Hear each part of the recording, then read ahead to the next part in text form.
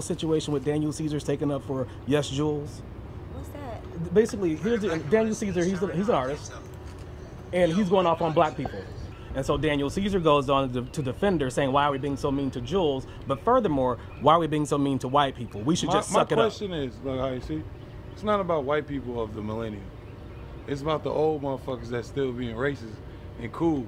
You see what I'm saying? A white man just killed all the Muslims. They pulled all the hashtags down. But you see all the black kids dying. Is he in America? He's not friends with her. Do he live in America? He's from Canada. Okay, so he doesn't know what's going on. He's Canadian. White black people don't exist in Canada. There's no racism. Here, he don't tell me. He don't know, bro. Tell him drive down the street in the car and speed and get pulled about 2 white cops, then he'll figure out why. Bro, don't speak American business. You said, nigga, get over it? Yeah, we should get over it, bro? Yeah. Hey, bro, make sure you stay the fuck away from Brick Squad. Because we might get over on your ass, boy. Don't you ever in your life talk about black people like that? Why you stupid? So black folks shouldn't just suck it up at this point. Suck it up. Man, boy.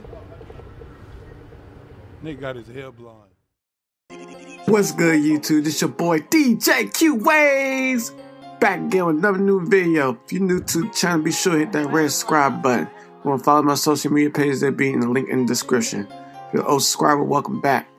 So, you heard your boy Waka Flocka and his lovely wife Tammy Rivera was getting interviewed by some guy, and they asked them how do they feel about Daniel Caesar trying to defend Yes Jules.